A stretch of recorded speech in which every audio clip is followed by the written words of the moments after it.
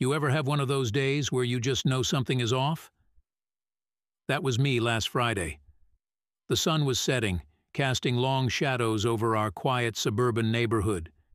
The air was cool, almost too perfect, like the calm before a storm. Then Jake, my 10-year-old son, burst through the front door, his face lit up like he'd won the lottery. "Mom, look at the gift Mr. Carson gave me." He held up a small wooden box, grinning from ear to ear. "Now, let me tell you about Mr. Carson. He's our elderly neighbor who always seemed to have a dark cloud hanging over him. He's lived alone ever since I moved in, and his glare could make a thunderstorm seem like a sunny day. So, seeing my son with something from Mr. Carson set off alarm bells in my head. 'Jake, honey, did Mr. Carson say what's in that box?' I asked, trying to keep my voice steady. 'It's a treasure box. Mr. Carson said it's a special surprise and that I should open it as soon as I get home,' Jake said, bouncing on his heels. Every instinct screamed at me to throw that box away, but the joy in Jake's eyes held me back. I didn't want to dampen his excitement. 'All right, let's see what's inside,' I said, gesturing to the box. Jake pried open the lid, and before I could blink, a swarm of tiny, wriggling insects spilled out, scattering in every direction. I screamed, jumping back. Jake's eyes went wide with a mix of horror and fascination. I swatted at several bugs that were crawling on Jake's arms, knocking them to the floor. The insects moved quickly, disappearing into the corners and crevices of our living room. "What the hell?" I didn't mean to yell, but the words flew out. I don't know, Mom. I thought it was treasure." Jake's voice trembled, tears welling up. I forced a smile and took a deep breath, trying to calm the rising panic. "It's okay, baby. It's not your fault. Let's just get these things under control." I took off one shoe and gestured to Jake to do the same. "Let's hunt down those bugs." Jake gave me a small smile, easing some of my guilt for yelling. We hunted bugs until dinner time, but didn't find many. It seemed they were all hiding. After sending Jake off to bed, I spent a few hours setting traps and spraying insecticide, convinced this was just a cruel prank. But over the next few days, it became clear this was more than a simple pest problem. Soon, the insects were everywhere. It didn't matter how many died from the insecticide and traps I'd placed because there always seemed to be more. They were multiplying faster than I could manage. The situation was spiraling, and so was my anxiety. Then they started biting Jake. "Mom, it itches," Jake whined, scratching red welts on his arms. "Why won't they go away?" "I don't know, sweetie," I said, my voice cracking. I had to do something. This couldn't go on. Driven by sheer desperation and anger, I marched over to Mr. Carson's house. He opened the door, looking as sour as ever. "What do you want?" he barked. "Mr. Carson, what the hell did you give my son?" I snapped, my fists clenched. A slow, sinister smile spread across his face. "Revenge," he said simply. "Your family is living on my land. Land that was stolen from my family when the city sold it. I'm just taking back what's mine." I stood there stunned. "You think you can just drive us out with bugs? Are you insane?" His eyes gleamed with a mix of satisfaction and malice. "I don't think, young lady. I know, and it's working, isn't it?" I felt violated and powerless. How could someone be so heartless?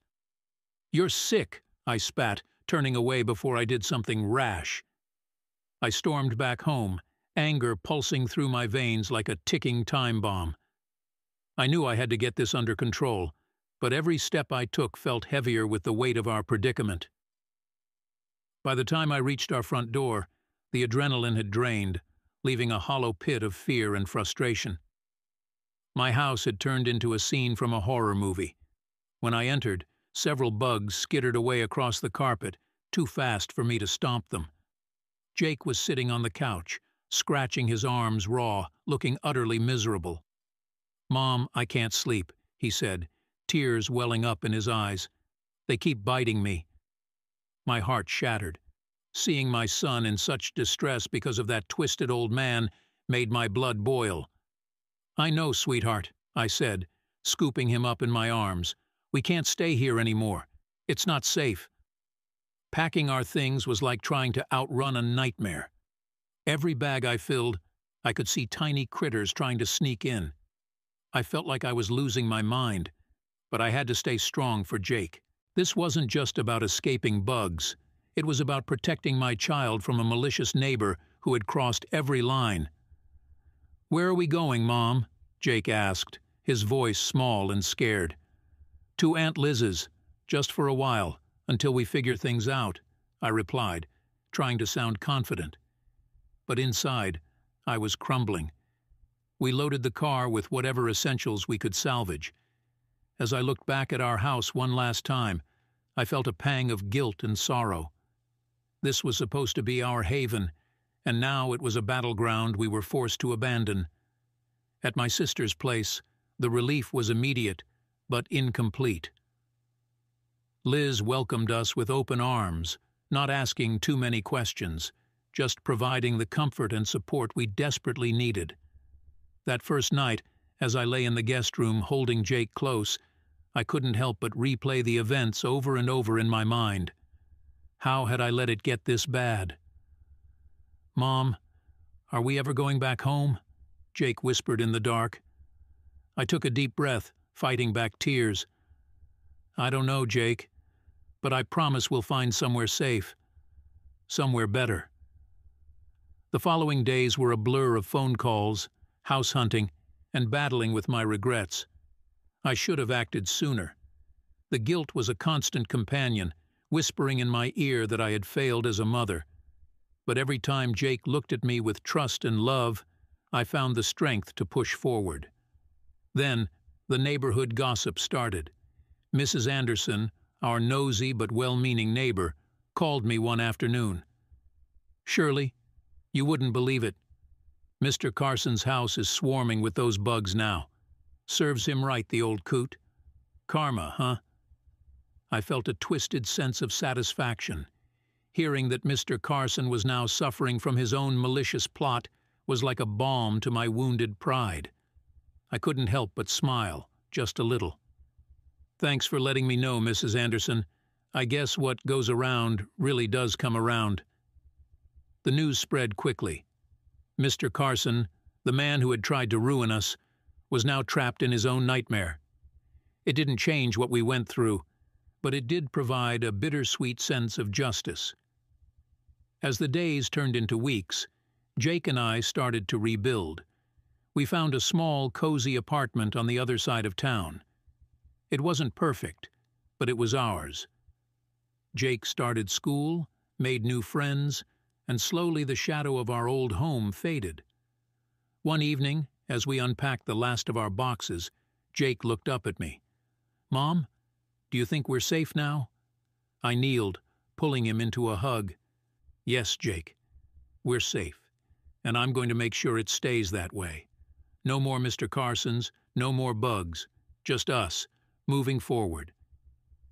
We settled into our new routine, the memories of the past still lingering but no longer defining us.